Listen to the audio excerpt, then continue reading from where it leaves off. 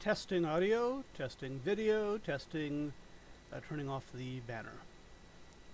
Hello and welcome to the stream. We're going to continue with Julia today and try to see if we can do something interesting with Julia, although I think we've kind of done the interesting part, so I'm kind of tempted to move on because I don't really like completing projects. Either that or we could go in a totally different direction here. And instead of using, hard-coded numbers, quote-unquote, we could have a server API connection, which is actually more flexible because it lets me do more things with the server, but means the application won't be self-contained. It will require a server connection, and even if I, excuse me, I feel that I would have to maintain that server connection, which could be difficult. Now, I would like to start out today by, asking a question that I've asked myself many times. Could I be doing something else? I don't mean could I be streaming something else, because I've done that, and that's not the point. Could I be doing something to help with the problems our country is having? Particularly with police brutality and racism. I don't think COVID is such a serious issue. And honestly, I don't know. I mean, it feels like this is a waste of time. This is a distraction. Certainly, no one's listening to me pretty much. But that's not really the point. Even if people, well, I guess even if people were listening to me, it would be a little bit more useful.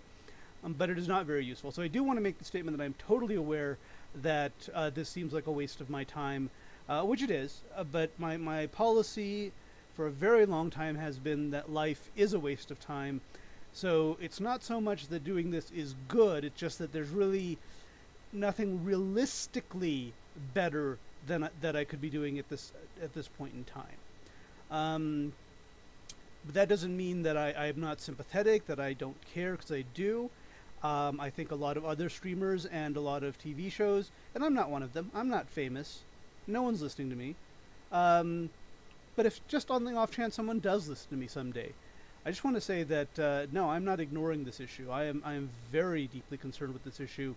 I am very saddened by police brutality and racism in our country, and I think hopefully this might be the wake-up call. Although the wake-up call could have been from Selma, Alabama in the 50s. It could have been from Rodney King. It could have been from any one of the dozens of maybe hundreds or even thousands of police brutality incidents in the United States. But maybe it looks like this time people are not willing to forget, and that is important. Gonna have to come down from that one a little bit because it is serious. I'm not gonna try to soft soap it. It is very serious. But again, I am not doing this because I'm trying to ignore the issue. Well, I mean, I am trying to work so I don't have to think about it constantly. But that doesn't mean I'm not aware of it. It doesn't mean that I don't think it's an important issue. And certainly, if someone can suggest that I should be doing something else that can really be helpful, either on stream or off stream, please do suggest that to me, either here or there's panels below that will tell you other ways to contact me. So please do that. I am not kind of trying to whitewash anything. I am not trying to say that I don't care. It's just that, and I fully admit this stream is for me to forget. It is because I cannot think of things like that 24 hours a day or even 16 hours a day, because it would drive me crazy, and not in a useful way, not in crazy that I would actually do something dramatic that would help. So yeah, so this is something I really wanted to say. I've wanted to say that since I started streaming, because even back then there's always a lot of problems in the world. There always are, but I just get the feeling that maybe this time I want to say, yes, I am aware this is not. It seems trivial. It seems like it seems frivolous, and it is.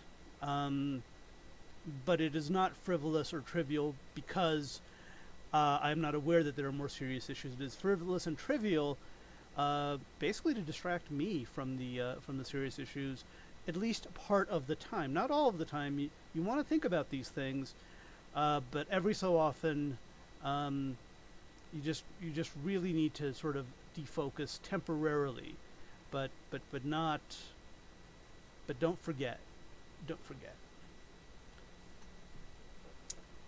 Okay, so today we're going to be looking at Julia again, and we're going to continue to work on our project to create a spline, not splines, but approximations of a function using multiple polynomials or piecewise polynomials, which is similar to what NASA does. They use a Chebyshev or Hermite polynomials. We're using the base polynomials 1x, x squared, so on. It's literally the same thing. Just a different approach to the same thing. So yesterday I started breaking stuff up into files because we do want to use Julia more often. And today, you know what I think I'm actually going to do just to piss people off? Yeah, in fact, I think I will do this. Interpolate. Okay, hang on. That might be...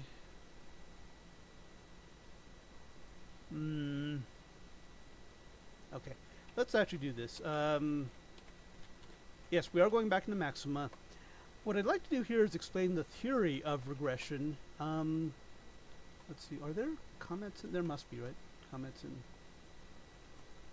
I don't know what they are, but... wow. Okay. I'm sure there are comments. I mean, there might not be multi-line comments, but although I think there are actually in Maxima.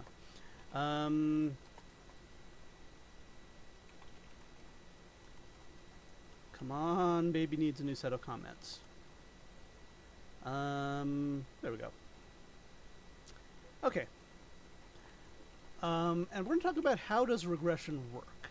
What is linear regression, and how do we use polynomials to estimate things?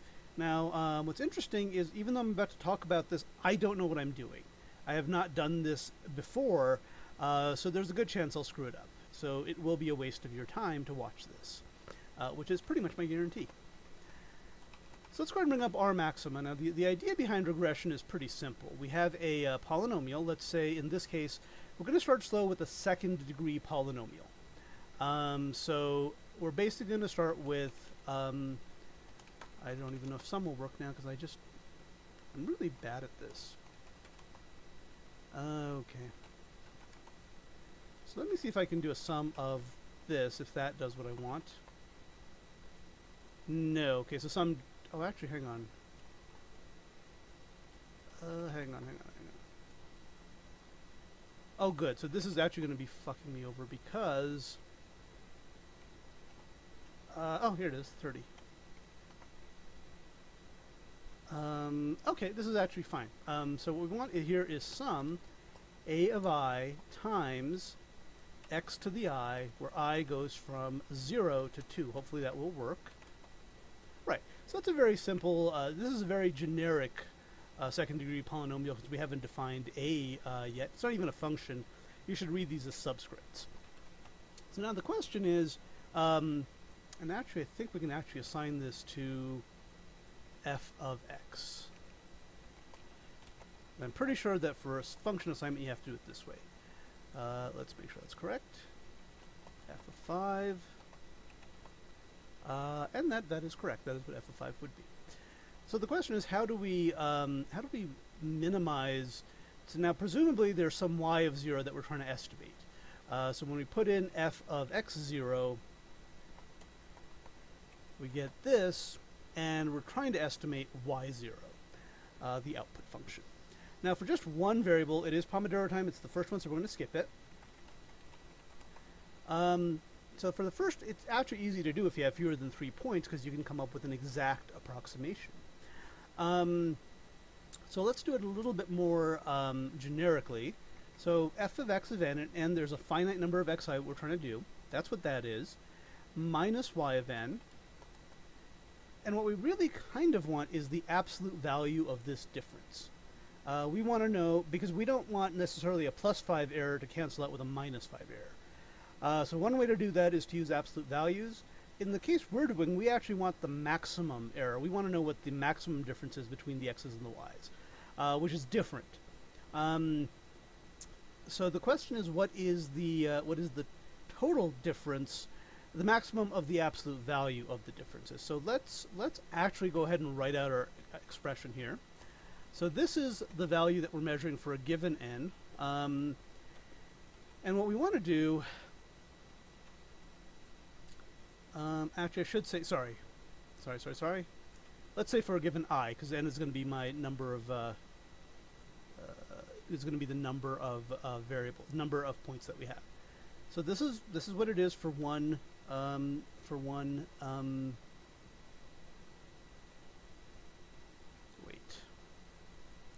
wait. Hang on 1 second, I have a concern. F of x is this. F of x of I is, this might be the wrong way to do it.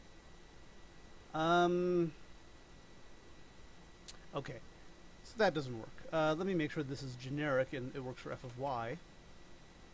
Okay, which it does. Apparently I cannot say, what if I say y of 5? Yeah, that doesn't actually do what I want. So hang on 1 second.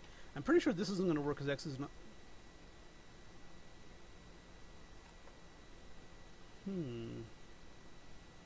That actually did work. Hang on. Well, that is actually what I want, x2, so that apparently you can declare, again, we're switching between Maxima and Julia a lot, so this is a little bit confusing. So can I say, the problem I think is I might already be bound, which is not a good thing because, let's see, no, that should be fine. So if I say x of j, is this giving me, oh, that is correct. What if I say x of I, now is that going to work? Okay, for some reason, x of I is getting messed up, which is really, really, unless it's treating I like, no.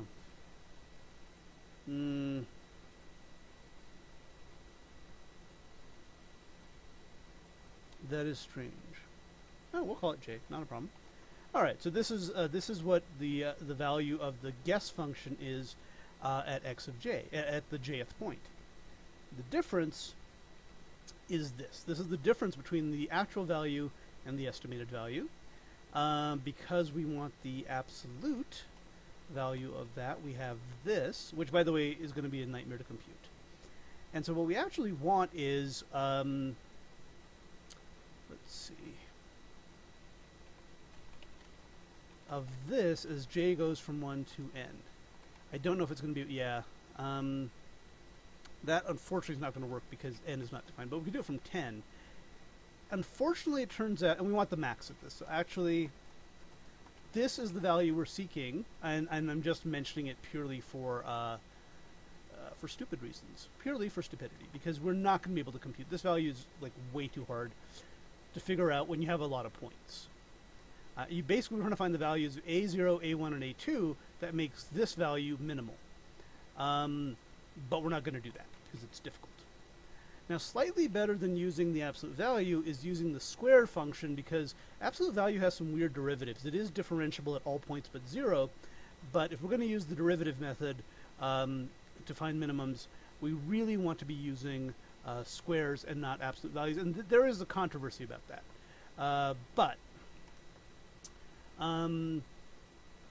But unfortunately, it's just so much easier to do this.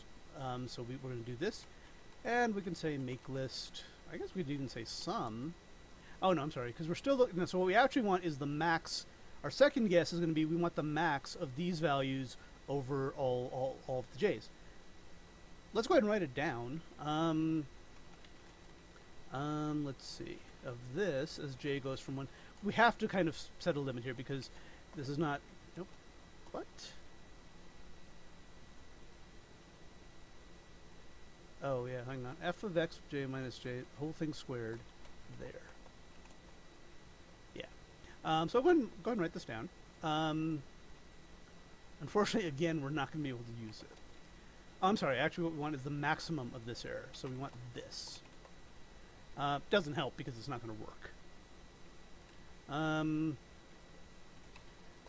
So what we usually end up settling for in these things is we look at the sum of the squares. Not the maximum, but the sum, and we try to minimize that sum.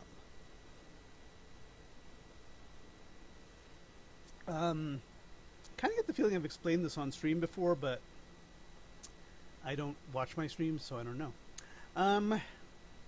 Although I really should index them at some point. Okay, so what we're looking for here is we're still going to have the same make list. Actually, we can replace it. Okay, so these are the individual terms. I keep forgetting semicolon here, not in Julia. I'm going to go nuts doing this. So we want the sum of this, and again, we have to go from j to 1 to 10, but it's really j1 to an arbitrary number. So the question is, can we minimize this value? How do we minimize? How do we choose a1, a2, and a0 to minimize this value, the sum of the differences of the squares? Sum of the square of the differences from the actual values. Now this is where we can actually do some linear regression. So let's call this, let's call this, again, this is just sort of for instructional purposes, because, you know, we're not really going to, obviously diff is actually a function of everything here. So this is the difference. This is, now the question is, how do we find the minimum? Well, we can use some calculus here. We can use, oh shit, did I actually just name something after a built-in? I did. I literally used diff. Yeah, very bad of me, sorry. So we're going to call this the r-squared mean, that's not actually what I want though.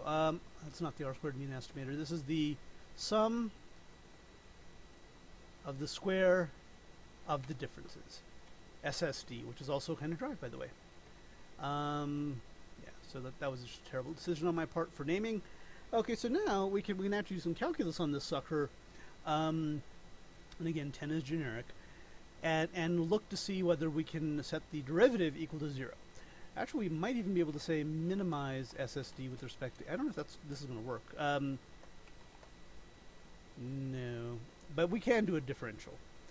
So we can take the diff of this with respect to a0.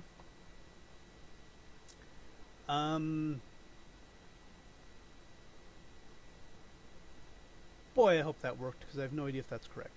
Well, let's again look at one term here. Right, so this is one term of the difference. Let's see if I can, if I diff this by, you know what, I want to expand this out actually. I mean, it's actually probably a bad idea to expand it out, but this shows you how the, I want to see where the a0 term is. So it's here, and it's here, and it's here. So this should make it clearer, hopefully. Obviously, it doesn't matter whether the differentiation occurs before or after you do the square rooting part. Okay, so this is the derivative with respect to a0. Most of the terms do drop out. We have here 2 yj, that's going to drop out. This is going to be 2 4a2. I'm sorry, we're differentiating with respect to a0, not with respect to x or y. So this is going to be a term here. This looks correct enough to me that I'm satisfied. There should be a minus 2y in here somewhere, and there it is. Okay. So now we could actually just sum up these terms because derivatives are linear, but I'm comfortable that this is also accurate. The differentiate. I'm convinced that it's doing this correctly. So now all we need to do is solve a0 is this is the derivative. Now what if we set the derivative with respect? What if we solve this derivative equal to 0 and have a0? I don't know if this is going to work as the. Yeah, there we go. So as you can see here, of course, it depends on other a1 and a0 as well. Why am I doing a0? Yikes. Did I mean to do the a2 first? Okay. Okay.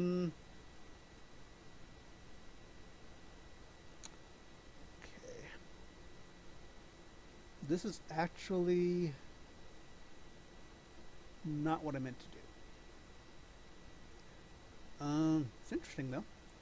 Basically what we're going to have here is, because we know that the y10, x10, and so forth are numbers, we're going to end up with 3 equations in a0, a1, and a2.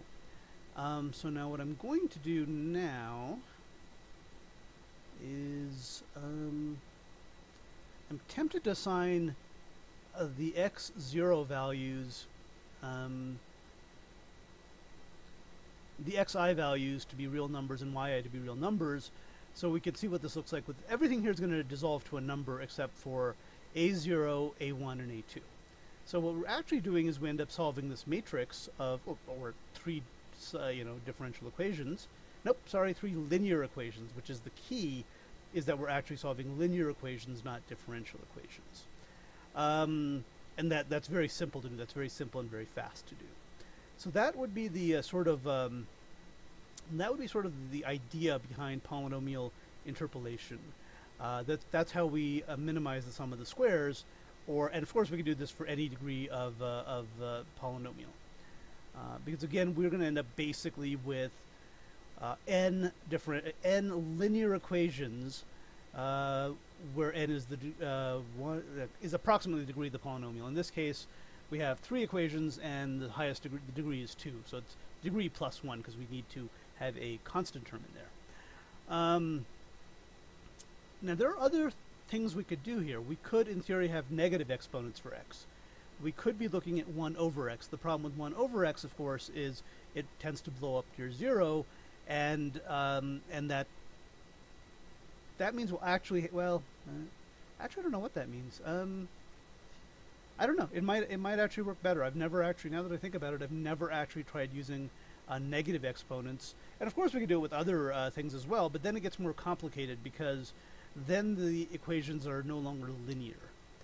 If we do things like log, for example, I don't think we looked at this earlier, I think, and for log it's not linear, for exponential it's not linear, a lot of stuff like that.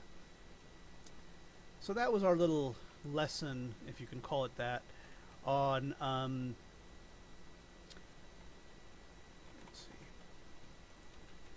our little lesson there on linear regression. So now we're going to go over here to README, but I think, oh shit, please tell me there's nothing. I'm going to pretend they're the same. They're the same length, so I don't think there's a problem. Okay, so now we're actually going to move out of this sort of README format and actually move into an actual, an actual program. BC interpolation.jl. I'm going to try to mimic what I have for what I did for Maxima. So with Maxima, what happens is it creates a mini file.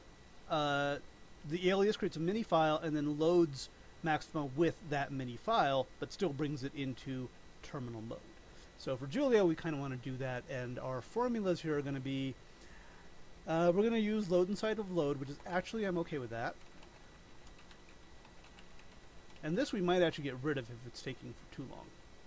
And the semicolon here, I forget, it's not necessary. It actually, yeah, we don't want it because it actually suppresses the output, and we kind of want to see what's going on, at least early on.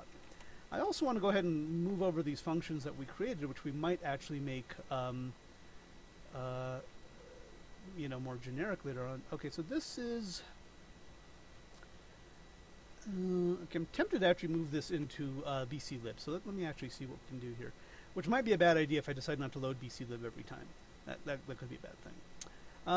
Okay, let's see what is if there's something called JuliaDoc, because I do want to kind of do this the right way. Yep, of course there is. Ooh. Well, that's not good. So that's past tense.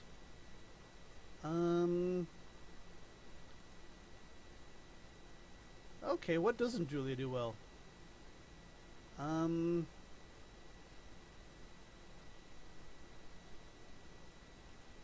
Okay. Okay, I don't know if my dog needs contact lenses. Okay, let's just look at Julia comment. Usually, what you do is you use the multi-line comment. Okay, good. So it's $equal, and usually what you would do is $equal to be like documentation. That's the sort of standard in these languages. So let's go ahead and do this. God, I used to know how to do this really well for like Perl. I shouldn't say that. But let's take a look at my Perl doc in VClib, and I'll try to copy that, or, you know, whatever. Yeah, that would be nice if I actually did it in the right library, in the right directory. Let's look for the equals. So that's not going to go well. Perl doc. That's also not going to go well. There, item. Let's see. I'm trying to find one that has enough data that it actually does something, and apparently not. Okay, well, let's do this. Split array n. Splits R into n plus n equal-sized pieces plus one extra piece that is smaller. And that is actually both accurate, and it's not a bad thing for it to do. So let me see if we can shorten, because always, whenever you want to, you know, canonize a function. Length of the array. Do we use length of the array more than once? We do not. So there is a temptation here. Well, I'm not going to do it though. There's a temptation here to replace len with length of array. So it's oh, sorry. So it's we lose one variable. So st equals 1. Yeah. I think I'm going to just tighten this up a little bit. But I like this function. I think this function can go as is into bclib.jl.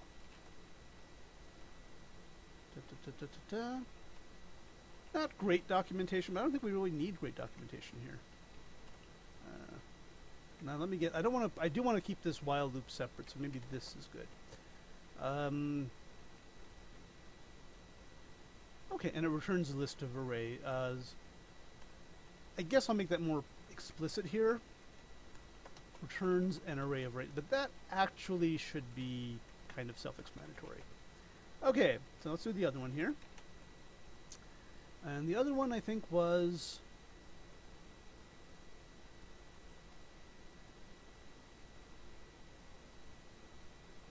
oh god, that is really hard to see in this all this. Okay, so let's see if we have this function. This is going to take okay. This one we might want to do a little bit of work on. So what this does is it returns the polynomial that fits a list, a polynomial of a given degree that fits a list, but the domain is assumed to be -1 to 1. The domain is remapped instead of being from 1 to the list index. And I do want to return definitely the polynomial, but it would also be nice to return other stuff along with the polynomial. In other words, sort of an object, like kind of like what I do in other places, actually. Whoa, why isn't this working? Oh, come on, don't tell me I'm not running screen.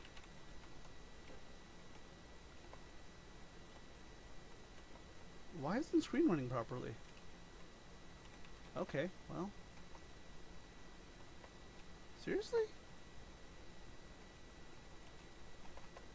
Wow. Okay, that I do need to fix. I think whoa. What the hell did I just do? Please stand by. Okay, oh. Because that X term was the, yeah. Okay, it is Pomodoro time. I'll be back in 2 minutes and 2 seconds. Sorry about that. I think I know what's wrong, but I need to fix it.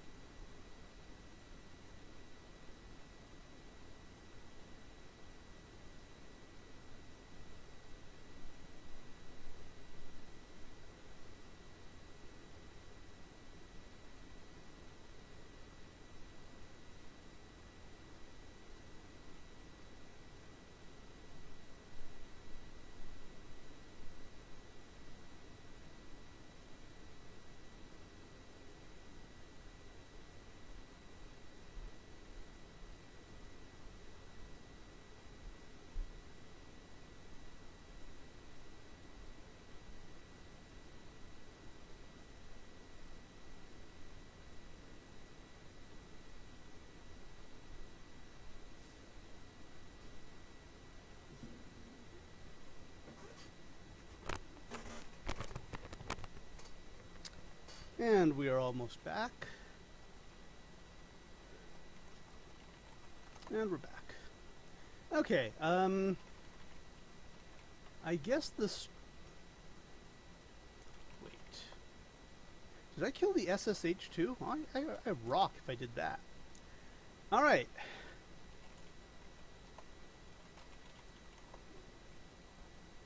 Okay. Shit.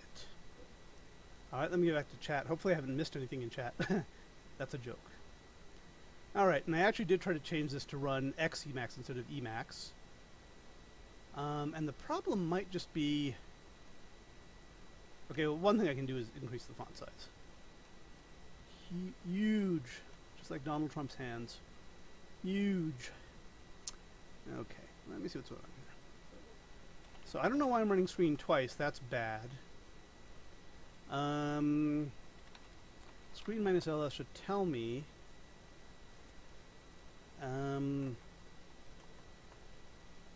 The weird thing is saying it's attached. So I should be able to screen minus X into it. Attaching from inside screen. Alright, let's go ahead and kill screen off here.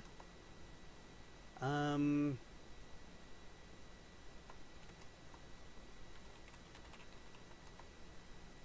I hope we still have the SSH going. Good, we do. Let's see what... why do we have two? Two of them might actually be okay.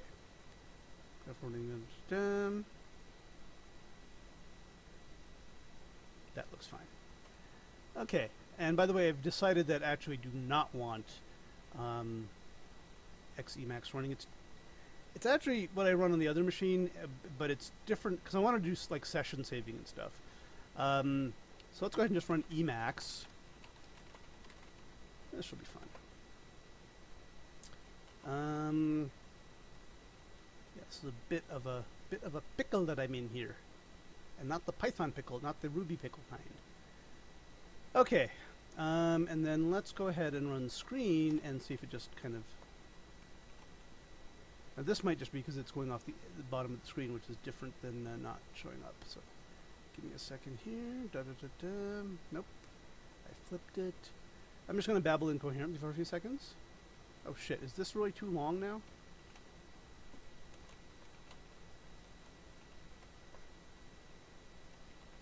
Did I? Okay, let's kill it again. And shouldn't have killed anything else. Good. Let's do a reset for the, now can we get screen going? Seriously? What the fuck? Well, that worked. But why can't I do B? Oh, okay, that works too. BW should tell me what my list of screens is. Okay, hang on one second. What is my screen RC file looking like?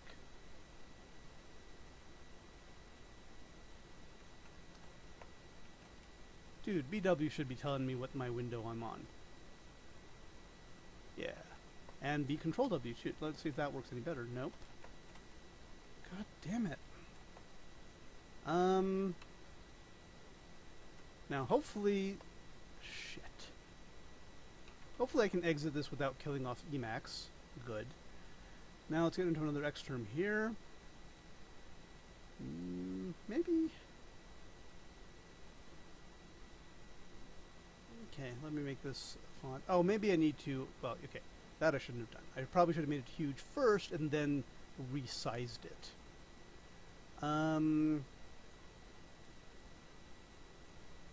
Okay, come on, 93rd time's a charm. There we go. I need to look into that. And I think I have it on my doing list, but let me check real quick. Really fucked up VM, possibly semi-fixed. UTF is in...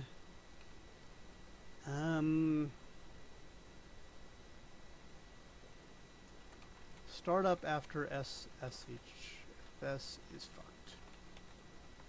I think that should be enough. Okay. Now, meanwhile, back to our stream. I also needed to get some session stuff going for Emacs, but that's later. So I don't have to reopen everything all the time.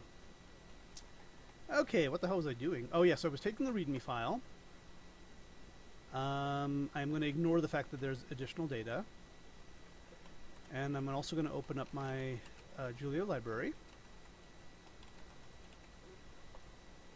Okay. So we have this one nice function here, and we're trying to get this function, but I'm trying to see if there's something more. Oh yes, we're going to try to return an object here instead of just the polynomial itself. What we really care about is not even the residuals, but the maximum residual. That's what's gonna we need to minimize. So let's go ahead and look at objects in Julia, though I get the feeling we did this earlier and it was non-productive. Oh.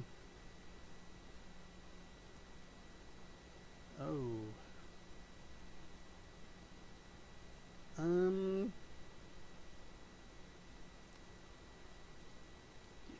I don't even like object-orientedness, so you know what? Actually, we don't need that. We need associative arrays. Oh, dictionaries. That's what we need. Which are associative arrays. Okay. Introducing them. Hello, how are you doing? Okay. Okay, so we should, and we'll test it before we do anything.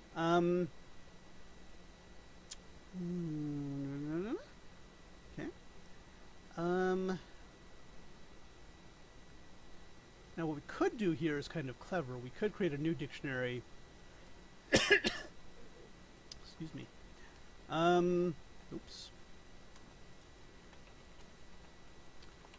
New dict. And we will be following along here in actual Julia.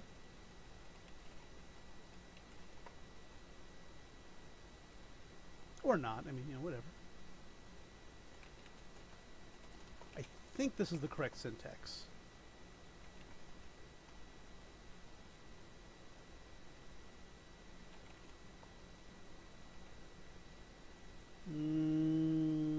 Oh, I'm sorry, I think it's just this. Yeah. God damn it. Yeah, there we go. So we'll just say dict equals dict. And then we probably drew. Kind of tempted now to just put this in as, because I have a dictionary to play with. Now let's see if we can assign things in the dictionary like this.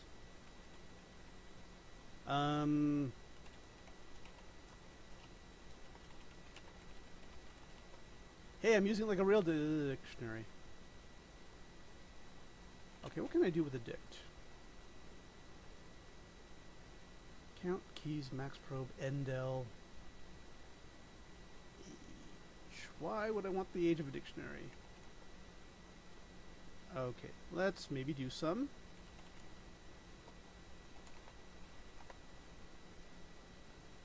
I think that is with UTF-8 on. Okay, maybe it's not. That didn't help any. Okay. Slots, keys, vowels. Okay. I'm guessing in my README I did do some adding to dictionaries, or no, I didn't. Oh, hang on, maybe I did.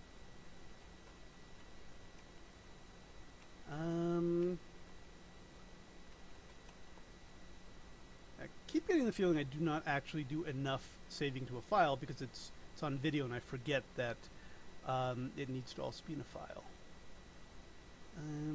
Because I do remember doing things like color of cherry equals blah.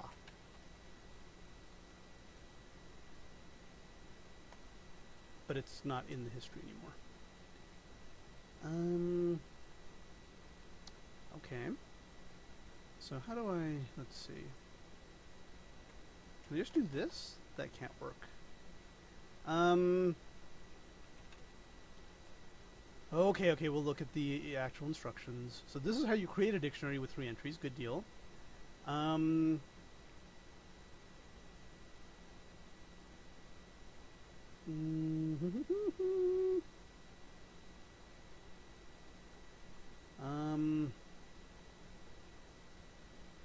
Great.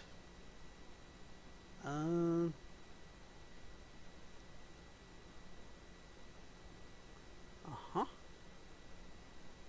Okay. Nope, I don't need a dictionary to remain sorted all the time. Oh, hang on, okay. Word list for each line in F. There it is, push bang. Wait. This doesn't actually... I think, though, that is correct, actually. So, dict, push bang. Hello is a greeting.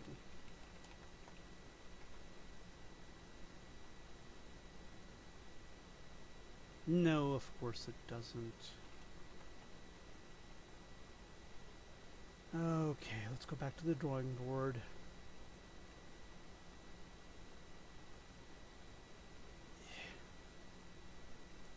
Aha! Wait. This is what I did, though. Okay. Is this just going to be weird with quotation marks? That's expected, because it is not defined. Okay, that's expected because I made a typo. Oh, shit. Oh, I was doing this. I'm an idiot. Okay. Yay. So now what I can do is say, dict of count is this thing, which we don't even really need this. Dict of count here. Array and degrees are input, so we don't really need them. Dict of poly is the polynomial itself.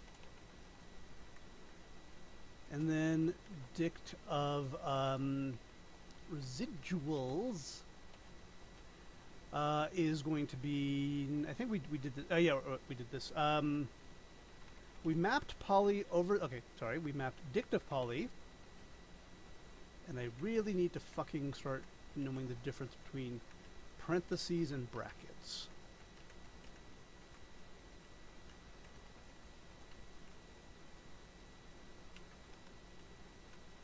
And let's see, dict of residuals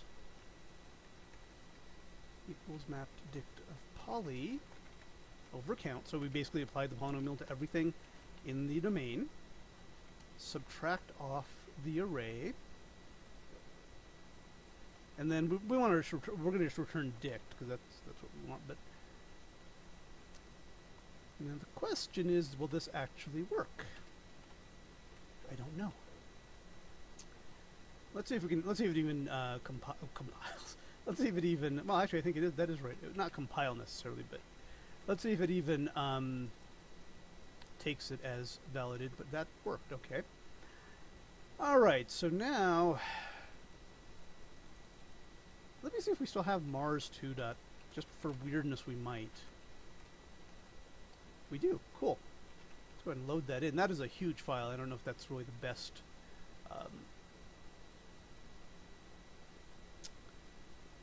Yep.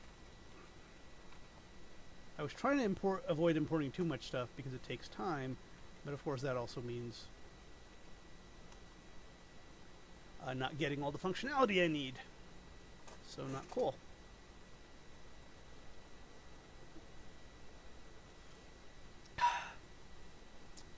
Okay.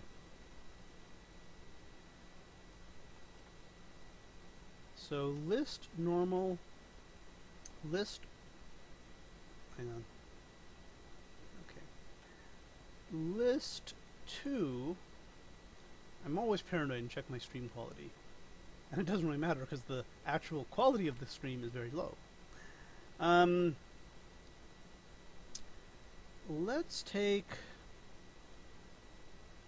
Let's remember how to take, let's define DECS as being the array. First dex, I think that's just going to give me the first.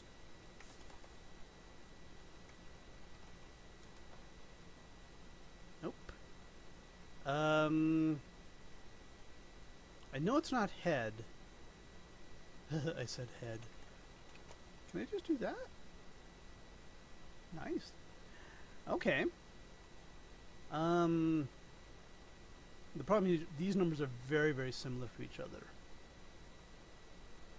Alright, so let me go ahead and just be fucking retarded about it. No offense intended. So the array is going to be dex, and we'll go ahead and put a 4th degree polynomial on it, see what we get. Okay. Once again, I am regretting my decision of not importing everything ahead of time.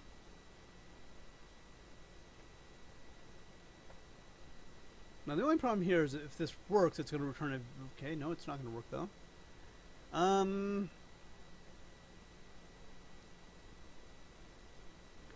Wow.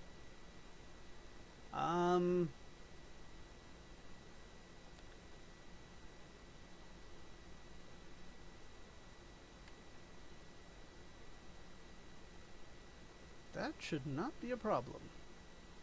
But hey. Alrighty.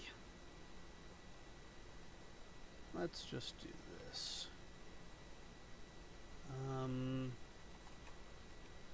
That should be small enough that it shouldn't be too much of a problem, and we'll make deg equal to 5 because I'm bored. Okay, so now let's just do this step by step. I think that one we already were okay with.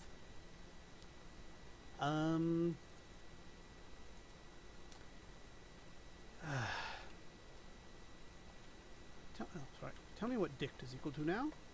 Should be... Oh, nice. They put it as a range. So this is good so far. I realize that the semicolons are throwing me off. Alright, tell me what dict is now. Polynomials, polynomial. This is a 5th degree polynomial. That really should be... Oh, hang on. How wide is this freaking screen? It's way too wide. That's another problem I need to fix.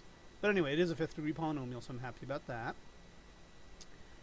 And now... Oh, I know what's wrong. This has to be dict count. That is why that did not work.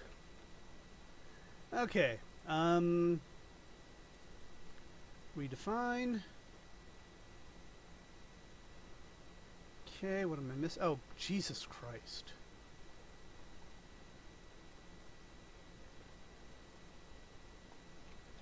Wow. We should just rename this stream, watch me make stupid mistakes. But then no one would watch it. Yeah. And here we're going to take the first 100 elements of deck.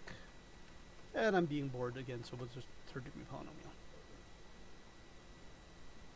Very nice. Very nice.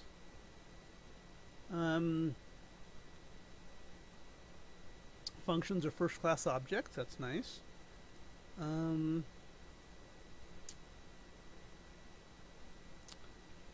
So I probably need to give that a name. Just temporarily we'll call it this. So we're going to take the absolute value. Whoa, whoa, whoa, whoa. Can't do that. Because it has to be map absolute value over that. And then max, hang on, of that. Booyah. Okay, it is Pomodoro time. I'll be back in 2 and 2, and I think we can start applying this.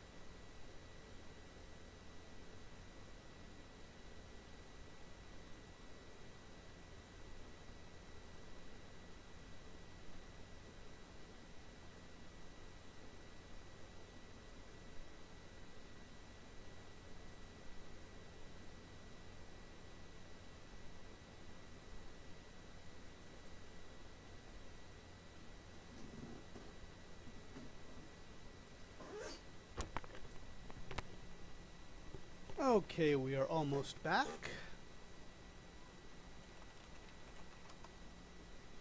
And we are back.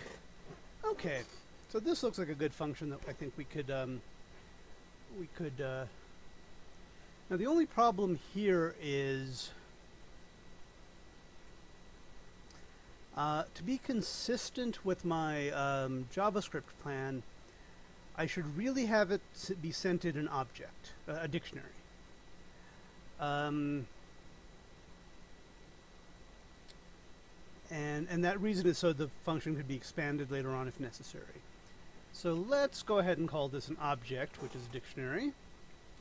And then wherever we have ARR, this just becomes object ARR. This means we'll have to rewrite the other function as well, but that's, I'm okay with that. ARR.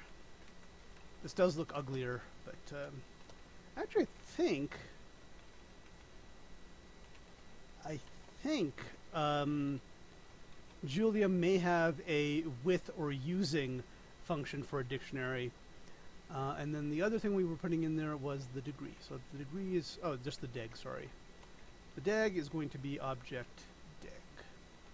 But now let's see if Julia, unlike bastards at Perl who kicked me out of an IRC channel for suggesting that it'd be nice to be able to use the variables of a hash as though they were local temporarily. Let's see if Julia has a use. Using dictionary. I don't know if that's actually a thing though.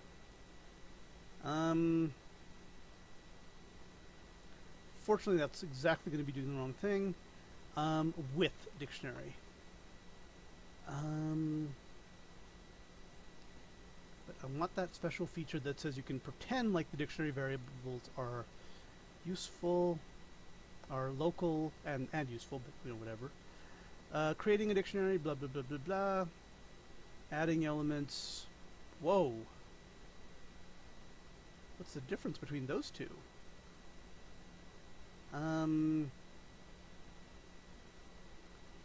Okay.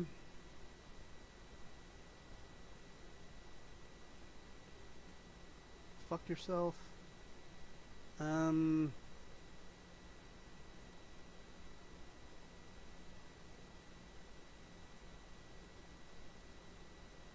unfortunately, it does look like all of these are just using them direct, which is fine.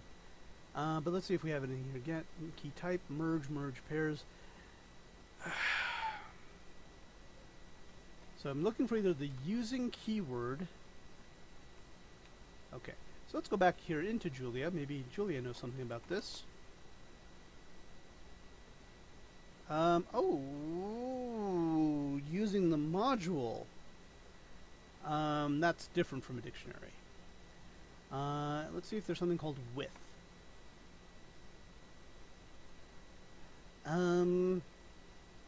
Alright, let's do it the hard way. Julia, use dictionary values as local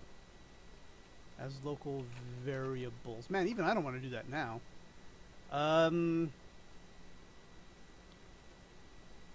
Okay. This is although now I kind of get the feeling I don't even want to do this now. But anyway, now that I've gotten into it. Who was saying wonderful things about me?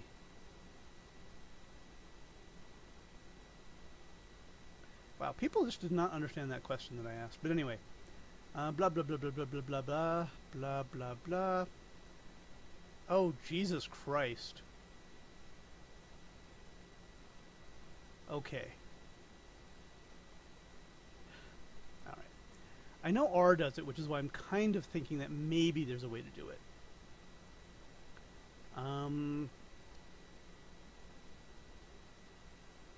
Whoa, whoa, whoa, whoa. Okay, so you can do it this way. Just seems like it's a really stupid thing to do, though. Now that I think about it. So screw it. Yeah, let's not even do it. Okay.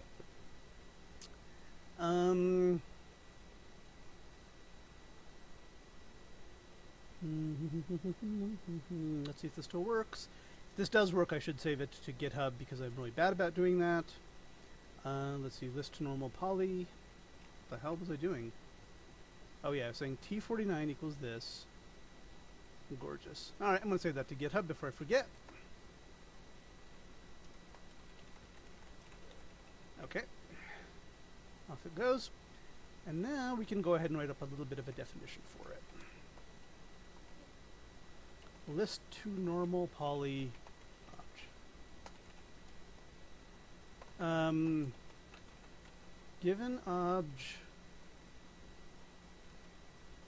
Given an array obj array and a degree obj deg, return the polynomial of degree deg that best fits the array, treating the domain as -1, 1 inclusive, which is in parentheses because technically when you put brackets it is inclusive. Okay. So this is a good looking fucking function. I can't speak, but it is a good looking fucking function. But now, we're gonna have to change my other one, which is fine. Let's see. So this really just is very simple. I'll call this obj. Return the polynomial of degree. Return the polynomial poly of degree. The residuals. Oh, and actually, there's one more thing I wanted to return. The remapped domain, which is count, and one more thing I wanted to return. And the maximum absolute residual, which I haven't even defined yet, but we're going to call it max res. Okay, and that's going to be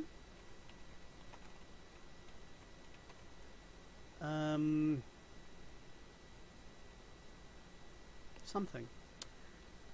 Okay, we start with the residuals. We map the absolute value function over them, and then we take the maximum, which is the version for lists, do that, and then return the whole thing. I am pretty happy with that. But let's go ahead and do it. No, badness has happened. Oh wow, and that shouldn't have worked at all.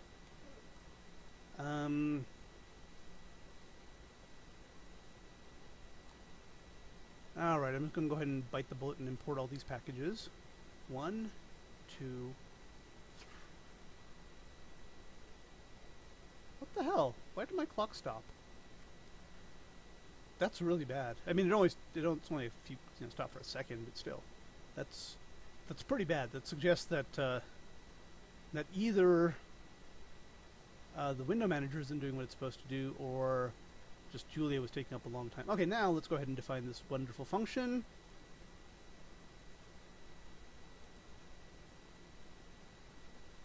Okay, now I should not be able to call it like this.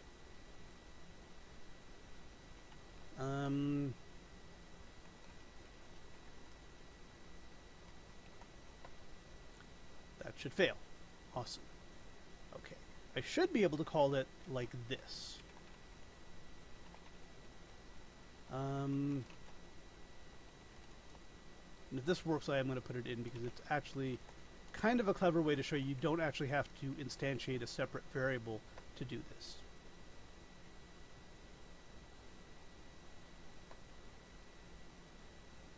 That should not have been that difficult. So the maximum, yeah, I mean these errors are effectively 0 because you can exactly approximate, that's a line for one thing. And I'm going to cheat a little bit and call this a sample usage of this function, but it's actually a sample usage of any function that uses this object-to-object method that I'm creating. It's not really an object, it's an associative array, because I don't really like objects. All right, Mr. Smarty Pants. Let's see if you can do... Does this know about E? Does it know about E? Oh, there's a function called... Okay, there we go. Fuck. All right, so let's make a function of degree 1. This should still actually give us an exact result because there's only 3 variables. There should be... yeah. So for the first 3...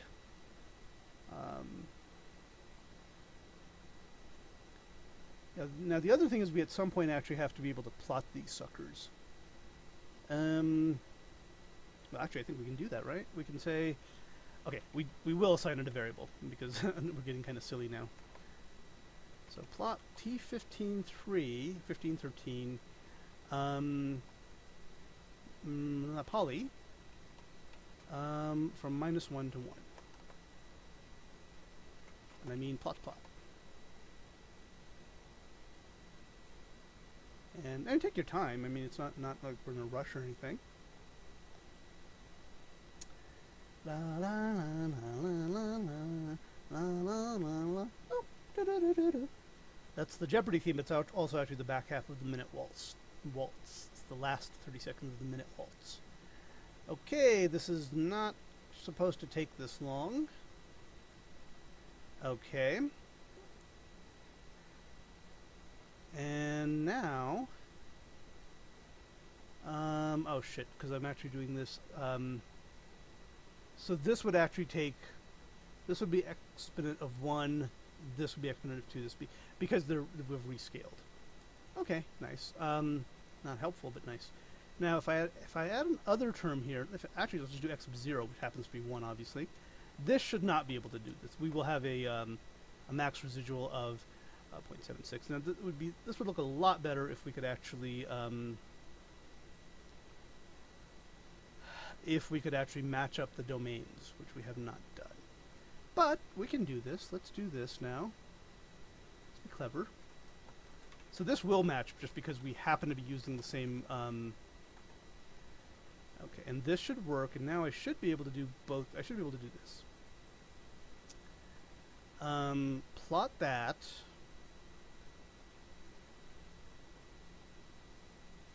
See, I'm tempted now to see if you can do this. Plot 2 functions at once. Yeah, can't do that. I don't think putting these in parentheses is going to help any, because I don't think parentheses have a meaning at this point. Well, I'm wrong. Well, I plotted the first one, not the second one, so that's not really helpful. But let's go back to the simple one. Do this. Good. And now, plot bang. X goes from -1 to 1. Okay. You can see there is a match. I got to get rid of this fucking label. There's a match at exactly 3 points, as we expected.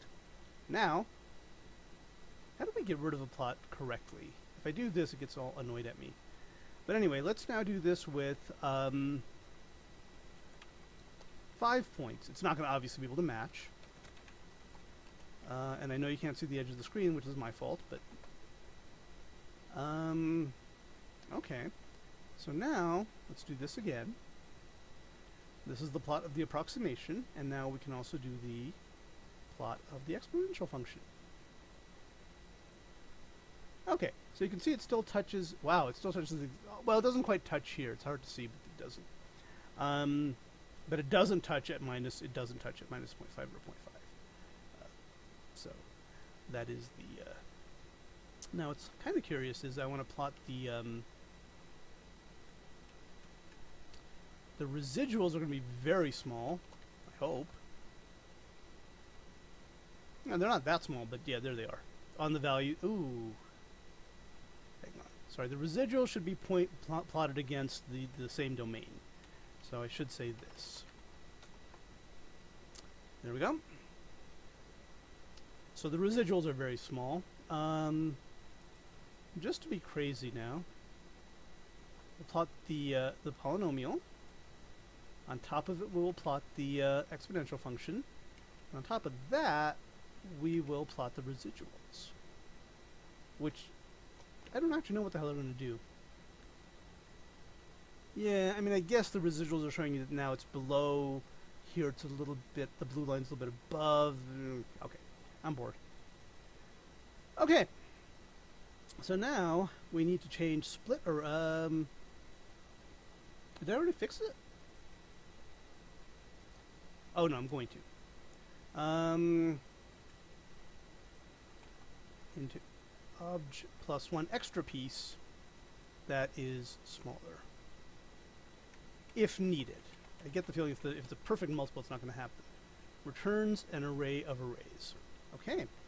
So we have this. We have length of obj r.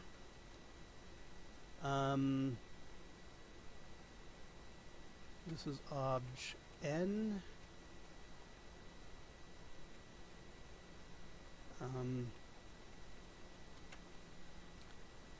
any place we're looking at r, we need to replace it with this. I think this syntax will work. I think you can do the selection afterwards. Okay, so whoa, your mama.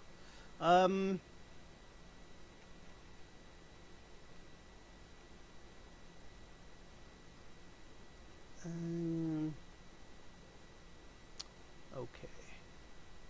And we're not going to be returning. We're going to be returning a obj. Did I say dict in the other one? I probably did.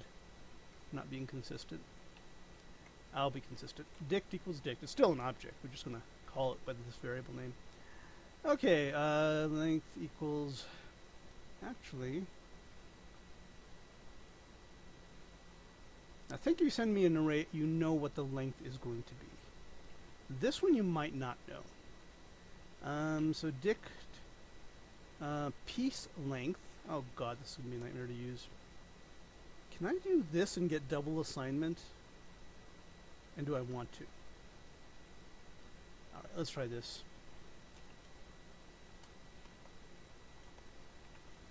Sorry? Wow, you can do that. How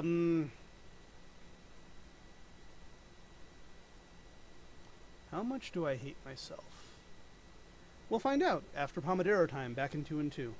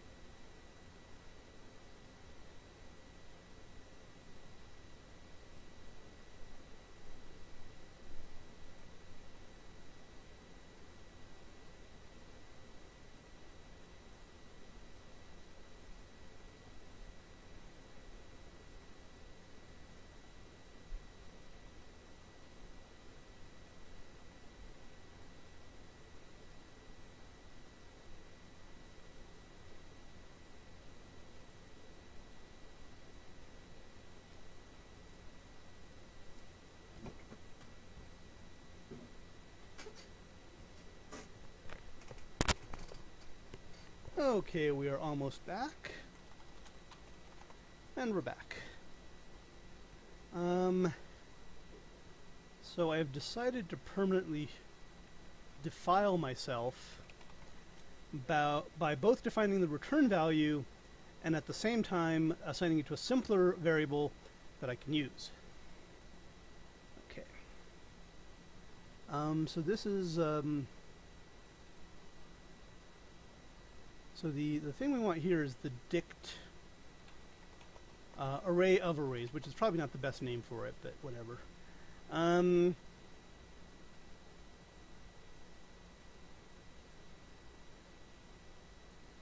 then we just return the dict. Okay, I want one extra line there. 2 extra lines there. Okay. So this is kind of clever because I get to use a variable name and also assign it to the to the result. Well, is there anything else they would want out of this? And the length of each subarray.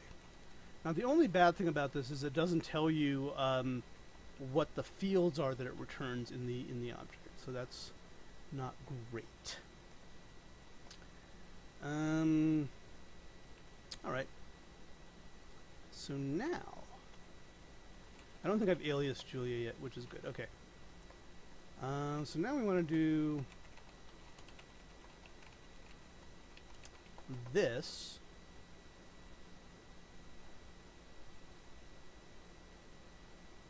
Or not, you know, whatever.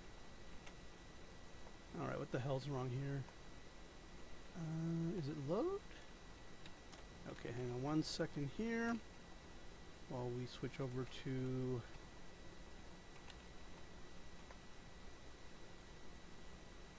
nothing. Okay, so there is no there is a load function. I'm just not doing it right. Source? Is it source? No. Fuck me. I know I can import, but that's not quite the same thing.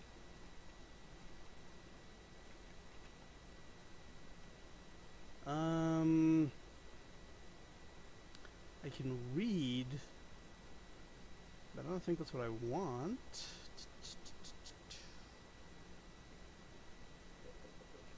Okay. Let's look at read and see if that's helpful.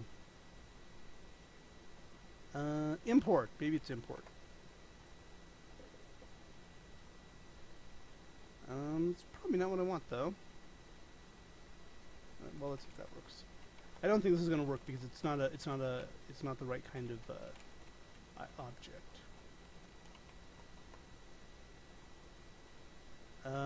Yeah, so that's not right. Let's see.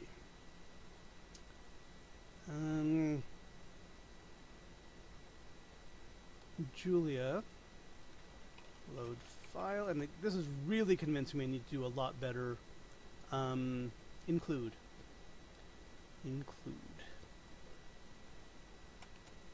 And I will put that over here so we do remember it.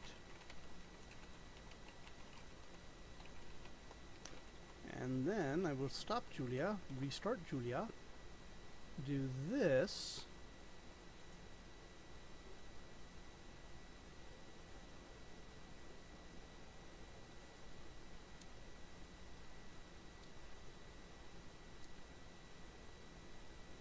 Wait forever. Hopefully I haven't messed up any of the functions, because it occurs to me that I have not actually tested to see if the syntax will... Whoa! Oh. Okay. And the reason that might have not given me the name of the first function is because I think it returns the last object that it evaluated. So that would be fine. So now let's try this. List to normal poly. And I don't think question mark will tell me anything about it. It'll tell me probably that it is a function that I've defined. Yeah. Okay, that's not helpful. Alright, so we need a dict, because that's the only way we're allowed to do things. Yeah, this is the only weakness here, is that we need to know what the names are for the things you're sending. ARR and degree. So the ARR here will be I don't know, something.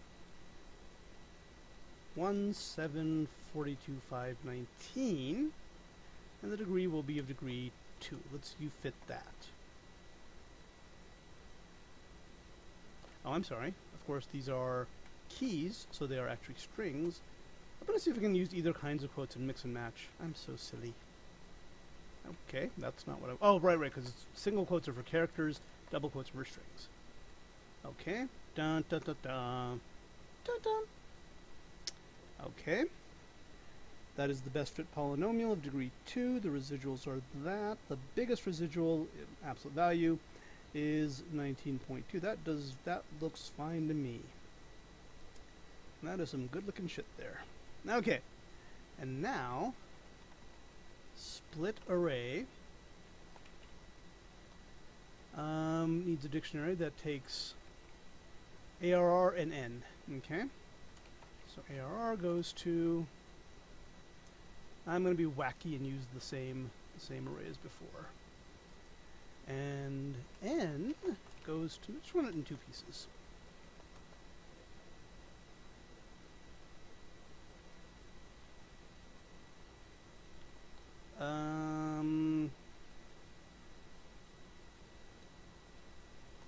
Yes, because I forgot to change the signature. And that's because I'm an idiot.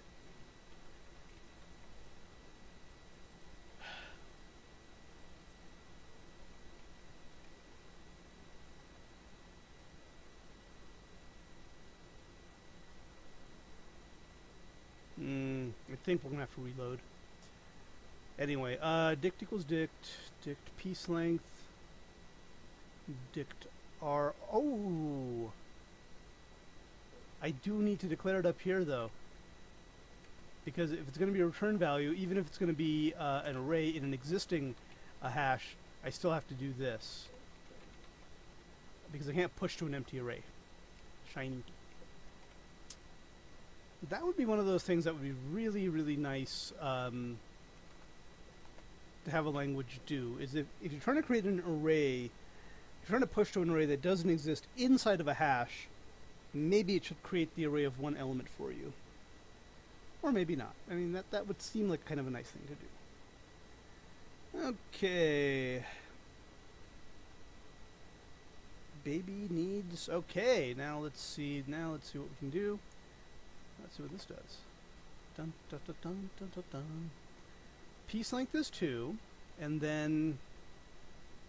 I don't know what the word... Oh, any means, I guess the type is not contained. Oh, this is not good. This is not groovy. Where is my third array element? Panic! Okay.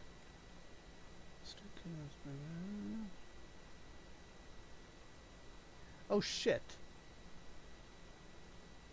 Okay, so we start at 1. This should actually say, well, plus plan is less than.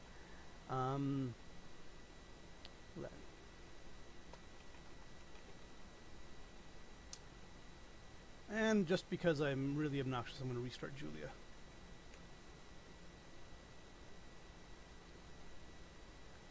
And if this works, I will save this to Git.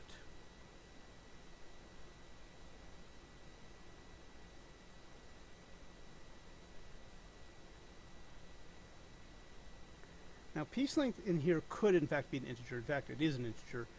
Come on, baby does not need a... That kind of went the wrong way, huh? I'm pretty sure I meant to say... I have no idea what I meant to say. Okay, this is not making me happy. Oh, there's a base case here if the remaining piece, like it is here, is just 1 element long, because again the indexes on a Julia array are 1 to the length. They are not, as they are in other languages, 0 to n minus 1, 0 to the length minus 1. So that is where we are getting. I'm going to check something here. We have been going. We haven't been going too long. So let's do this. If this works, I am saving this. I just said that and I don't actually ever do it. Bad.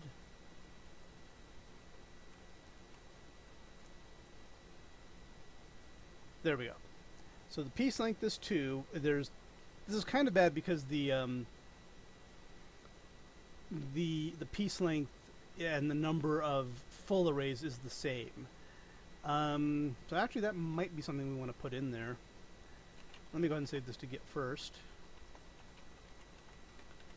Nice and saved. Okay. So actually maybe we'll put that in there. Hang on.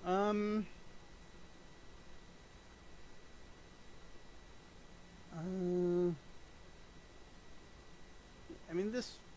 shit. Now this is where it gets kind of difficult to decide whether you want to do stuff like this or not. Nope, you know what, we're not. It's just basically the length of the, array of arrays that's returned, potentially minus 1. Okay. So now, let's split the array of 1 to 100 into 2 pieces.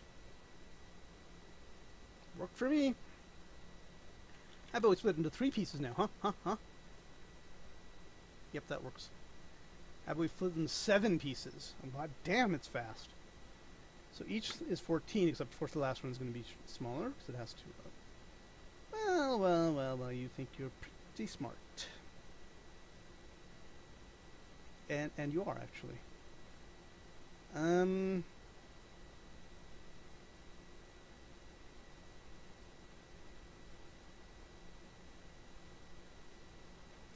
Alrighty, what if we say 1 to 10 in 7 pieces? Oh, that's not what's supposed to happen. Oh, actually, maybe... Ooh.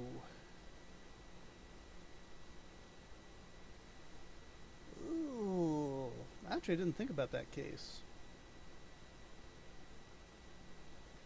So it could be more than 1 extra array.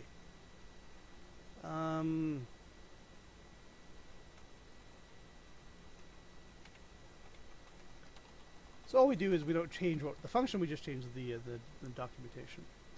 Okay, so that's a pretty ugly case there. What if I want to split into 11 pieces? That should not freeze the program. Okay, that is bad. I'm not going to fix it, but it's, what if I say, and this is also going to be, yeah. So basically I shouldn't do that. Okay, so I'm going to go ahead and BC get that because I made an important change. I'm assuming I'm not going to use the function stupidly, but it is kind of bad that it doesn't do the right thing when it's supposed to. And now let's go over to BC interpolation, whose only line right now is this. I'm going to add a couple more lines to it from the README. And that is going to be Mars. Yeah, I really don't like reading from a temporary file. Although because we have a machine freeze, it's always going to be there.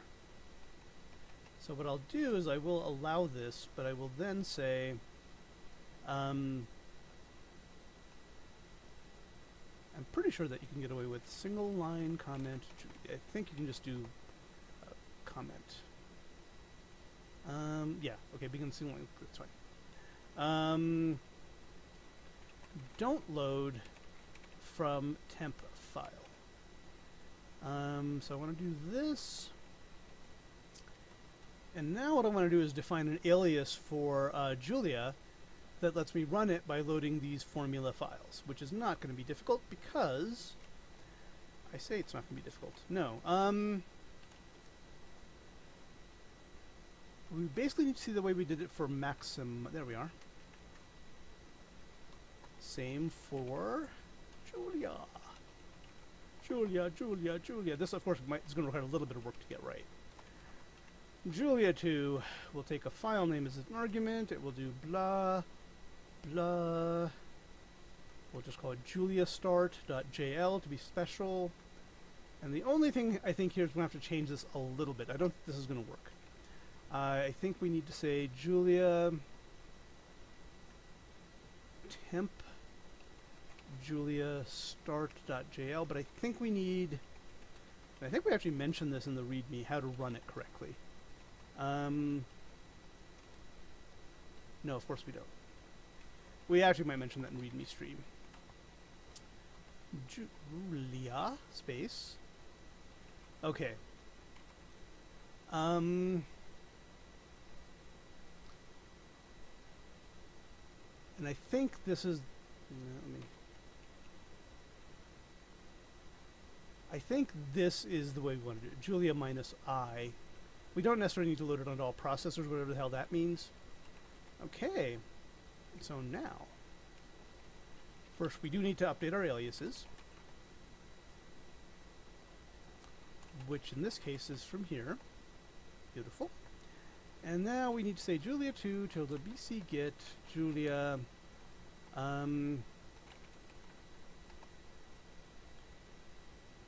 Okay. And that actually I think is just a print. That's a result of the T. So that's not. There's nothing wrong there. The load time is a little bit ugly. But that we kind of expect that because we're loading in a lot of packages as well. And I'm tempted to use the use keyword so I can just say plot instead of plots plot. But let's save that. That's not a huge deal. We could also get rid of the banner, but maybe it's kind of nice to have the banner. So this, if this works, should give me a plot of the declinations. And I meant to say, of course, dex.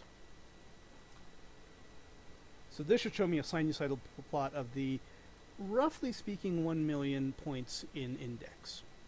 DECS.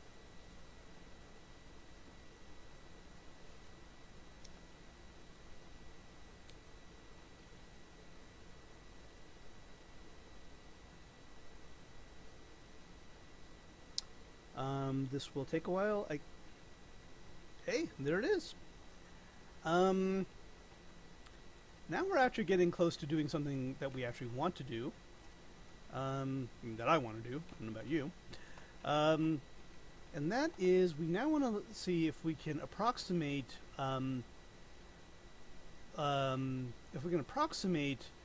this these declinations, which I think are huge, right? I mean, huge. These are like billions of. Okay. Oh, it's the wrong one. Okay, stand by. I think it's Mars Cent that I was actually looking for. 329. That's not a lot.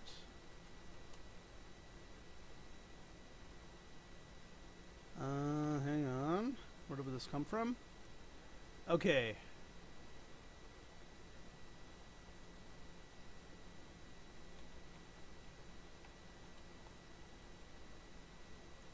So we're going from this time to this time per hour. No? Are there only that many hours in a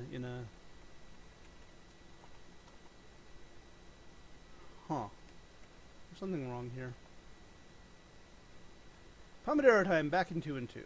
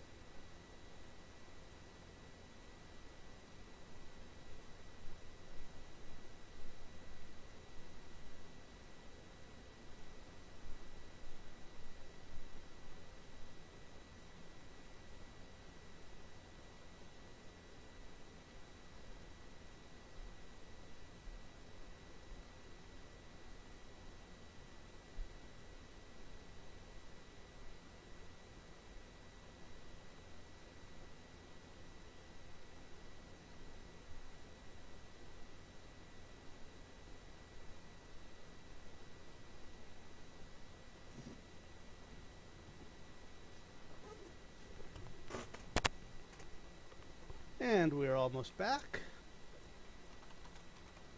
And I forgot that because I do not, because I don't save the state of the machine every night, this is actually the wrong file. So what we actually want is BC any dump, not 2, but just this. And this is just a test because the delta's too big. Okay. Whoa.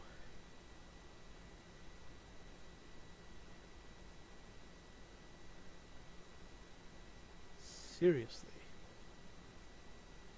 Oh, okay, because this actually jumps over the 2100 boundary, which is actually okay.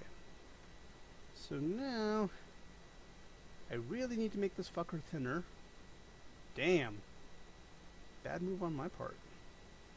Okay. It does say ID equals 499. So make this 3600. And this should do what we want. I'm going to go ahead and pipe it to less briefly. Okay. And now, I'm going to save it to a file, but we're going to do a little bit more here, actually.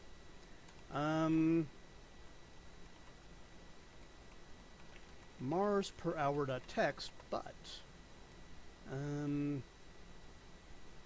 so in fact we're not going to be reading from a temporary file. Let me go ahead and save this in Git so I can save that mistake that I made. 'Cause that's how I roll, man. Okay. So once this is done, and we can watch the progress over here.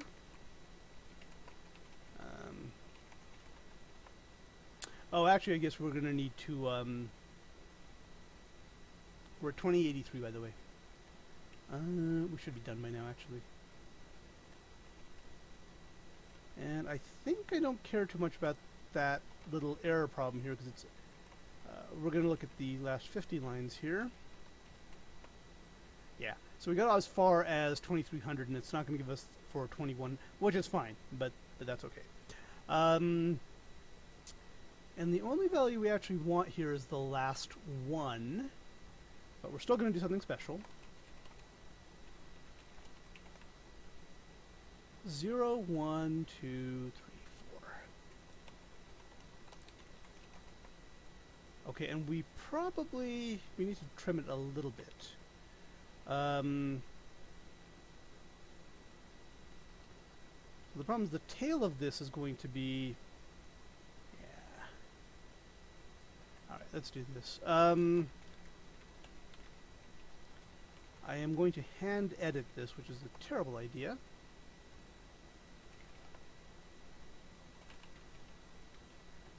Emacs is gonna complain. It doesn't know what the. Whoa! I thought it was gonna complain.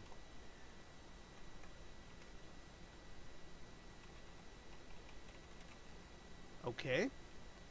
So head should be just all fine now. And tail. Now it's really easy to load this. Too easy. And in fact, it takes up a hell of a lot of space too, so we're going to bzip it. And we're going to see if we can open a pipe in Julia to read it. Because that is much harder. Hopefully there's a way to do that.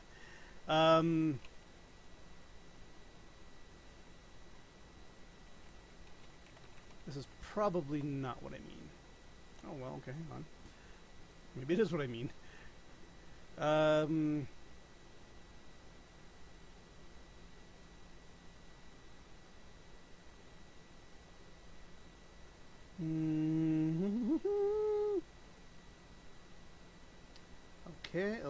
Okay. Wow, that's not what I want, though. Oh, hang on.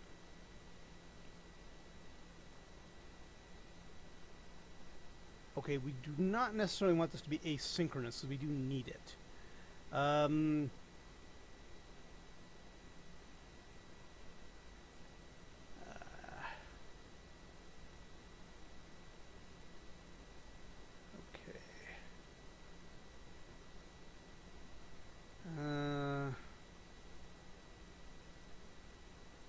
I think I might need to be a little bit more specific with what I'm trying to do here.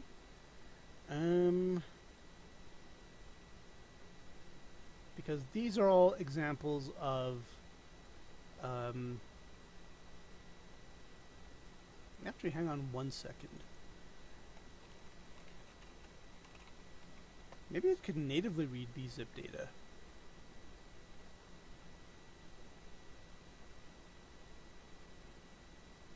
Aha! This is not what we want, but this will do what we need.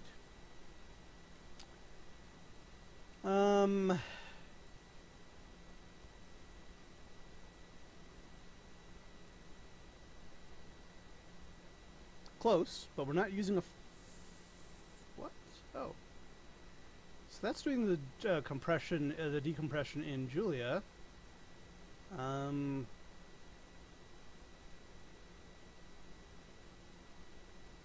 Wow. That's pretty cool. If there is a gzip open, is there?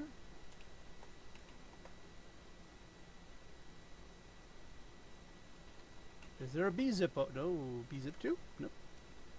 Let's see what zip does.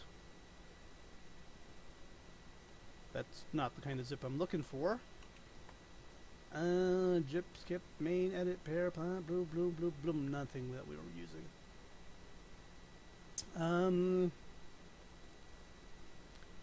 Pipe process output to Julia. There we go. Much easier. Oh, hang on. That's really nice. The backtick function. That's not working though. So let's see what's going on. Oh. Okay, good, good, good.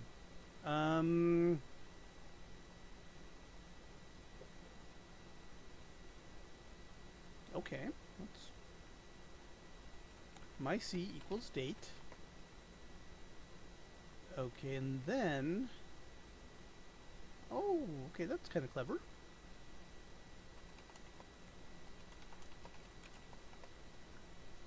Ooh, shininess.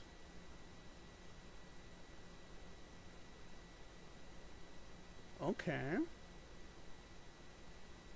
So I'm assuming I can just do this too if I wanted to. Yeah. Let's see, that's nice. Okay.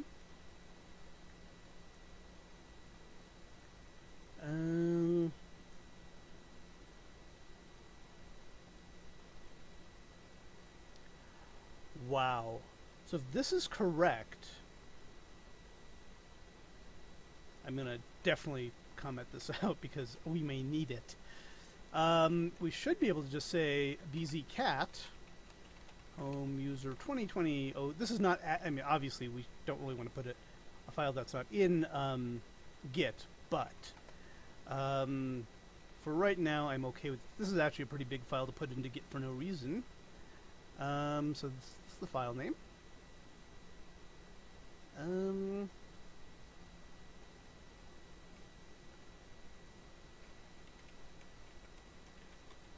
If you pull that off, I'll be fucking impressed.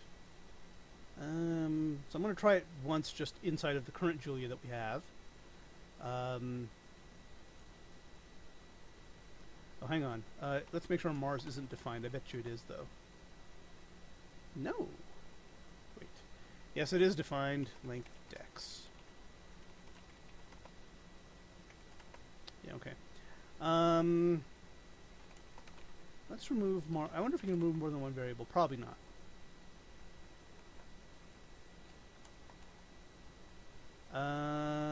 Clear?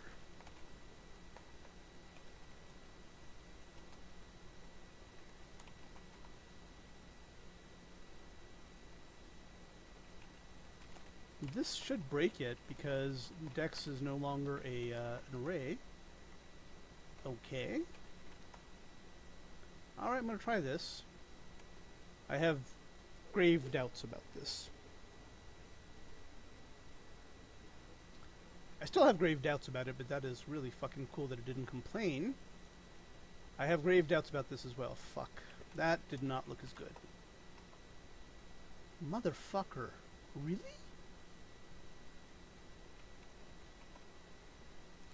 Wow. Okay, smartass. It's going to save. Holy fucking coly. Yep, that's it, alright. That's the data. Okay.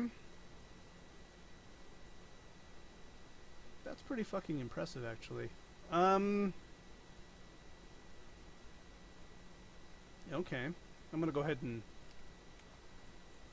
BC get this.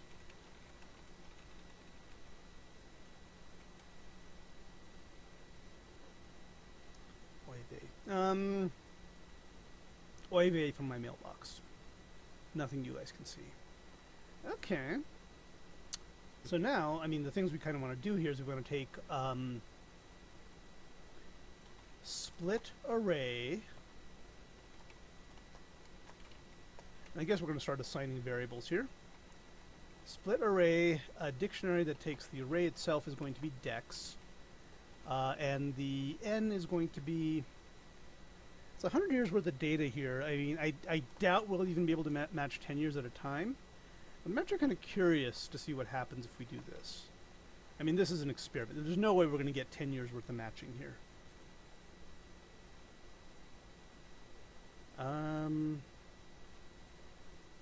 Okay. I'm kind of curious to see if this even works. So in theory, T1552-4 is an array, and it should just... Oh, wait. My bad. That should just be... Fuck. Well. Fuck you. That's pretty fucking impressive, actually. Okay, so now, can we probably can't... there's no way we can interpolate that with a fourth degree polynomial. I mean, accurately. BC lib.jl. Okay, so now let's say list to normal poly.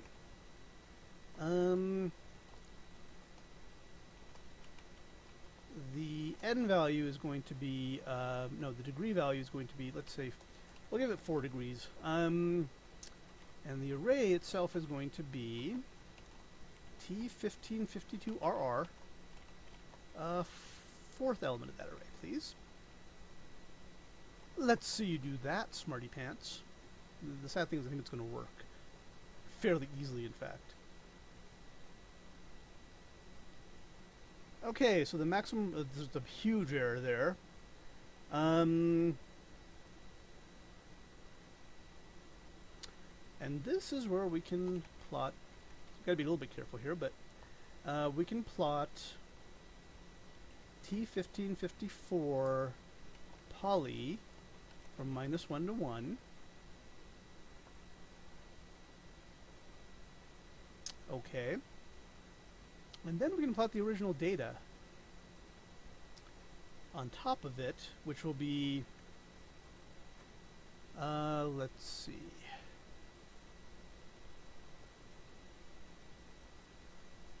Count. Okay, that's fine. So it's going to be T15.4 count, because that is how we split it up from -1 to 1.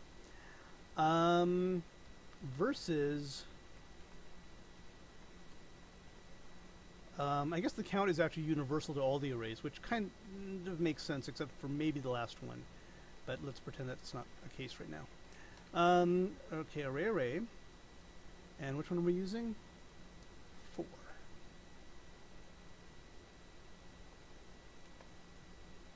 Fuck.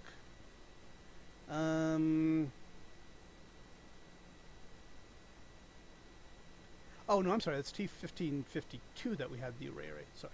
That's what we want. Okay. Okay, so this is, I mean, kind of as you'd expect, a very poor approximation of this data because of the low degree of the polynomial. Obviously, we're not going to get it with this this wide of a domain, but we're definitely building up to what we want to do.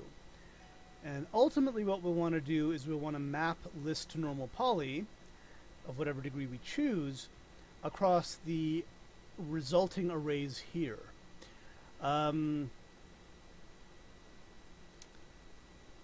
And then find the max of the max res functions. That's what's going to happen.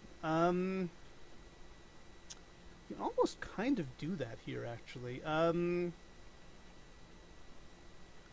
know what? I think I'm bad about not... Fuck. I didn't mean to actually stop the Emacs session. I think I need to be better about saving my... Let's see if that is correct, though. No. I do need to be better about saving all buffers. I probably need to get a timer in here or something. Because sometimes I think it leaves buffers unsaved, and of course when the machine shuts down, that's bad. Or I need to find a better way of shutting down this machine that doesn't F with me like that. Okay, so we're now getting to the point where we want to, come on, have some memory. No shit. Well, we're getting close to what we actually want to do, which is find polynomials that fit well enough. So actually, let me see how long I've been going now, because I kind of get the feeling I should probably stop. It's an hour and 51 minutes. Let's go. We're going to skip the next Pomodoro, and we're going to go a little bit longer. Okay, so we'll say T1558 here is we're going to... Okay. Wow, this is going to be interesting. So T1552 RR is an array of arrays.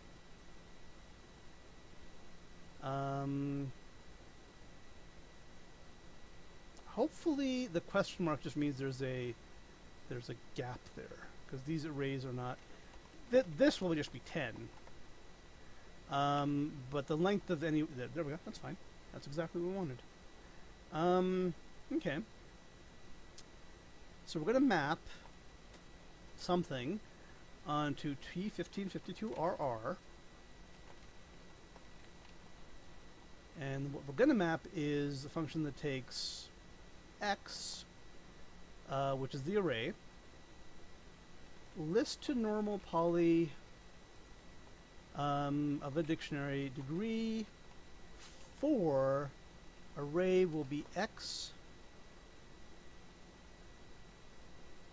and that's the end of that, and that's, nope. So what this will do is basically, on the little pieces of the smaller arrays, apply the list to normal poly function at degree 4. Boy, if this works, I'll be impressed. No. And because I actually meant to, of course, put some quotation marks. Alright, it is Pomodoro time. I'm going to skip this, but I do plan to end in the next 20 minutes or so. So there we have it. Alrighty. This is actually not fucking bad. So these are the polynomials that make up the approximations. If you split it into 10 pieces, which is not enough, obviously. But now, can I yank out? I'm going to definitely not lose this one. Can we yank out of it just the max res? That's really the only part we need is the maximum residual, until we find the maximum residual we like, in which case we'll actually want everything. Key max res not found. Okay. That's okay. Now, it might be that I need to put parentheses around this. Oh, hang on. No, that's definitely bad. Wait. List to normal poly, blah, blah, blah. End list to normal poly. Max res of that. Oh, then I don't need to end the map, do I? Because that actually just continues. There we go. Man, if this works. And there it is. Those are the residuals if you do this at, split it up into 10. Obviously these residuals are huge. The only thing that kind of worries me is these residuals look bigger than the values themselves. But that's probably just a mistake on my part. Okay, no, that appears to be a really bad thing now.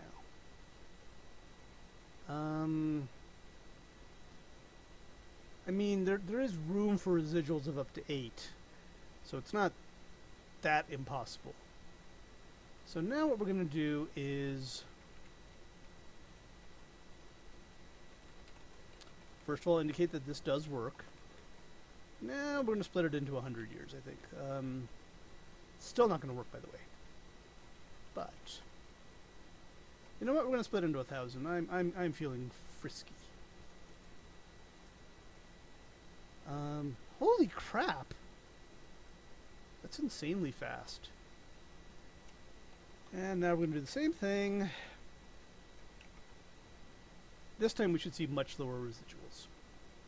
And the only difference is literally this becomes T1602. And by this time we're going to see like a list of like 1,000 numbers. Okay.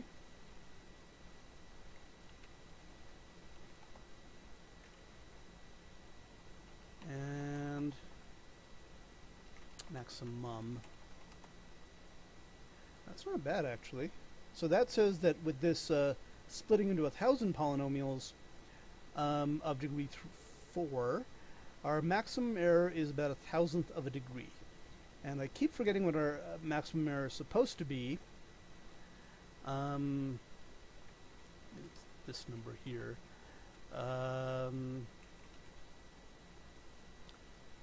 Whoa, that's not that much bigger than our maximum number needs to be.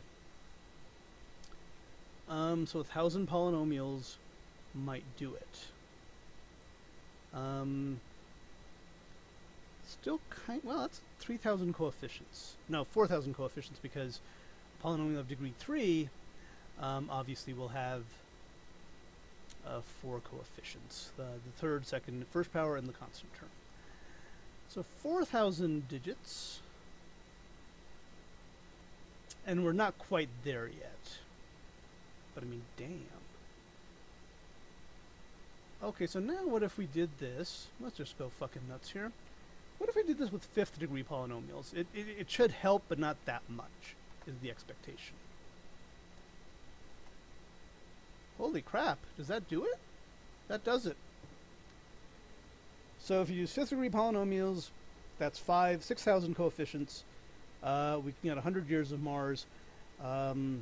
Done. I mean, obviously we have to compare to the intra-hour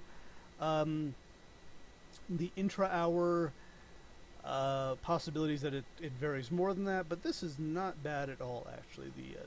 The fact that with 5th degree polynomials we can do a pretty good approximation position of Mars using only 1,000 polynomials, but of course, and this is where we're going to sort of going to functionalize.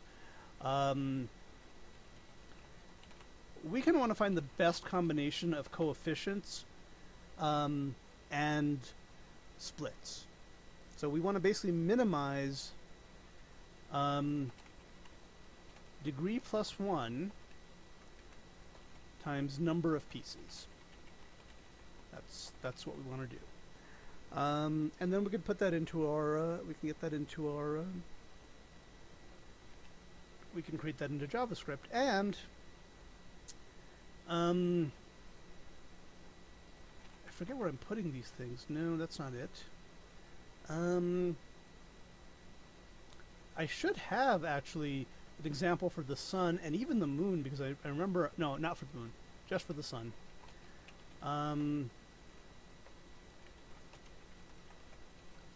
Unfortunately, I do not remember where that is. Oh, here it is. And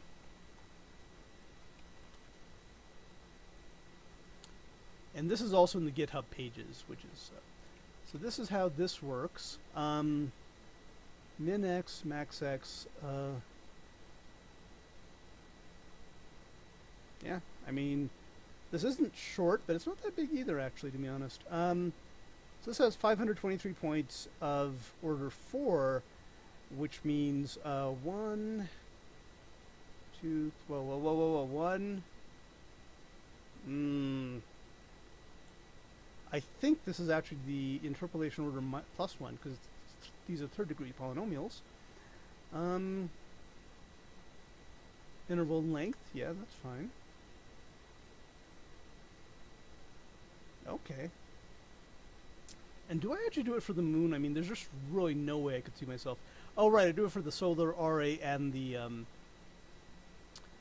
I do it for the right ascension and the declination. And doing it for the moon would be insane because the moon moves very quickly and in a not great pattern. Oh my god. I said that and now...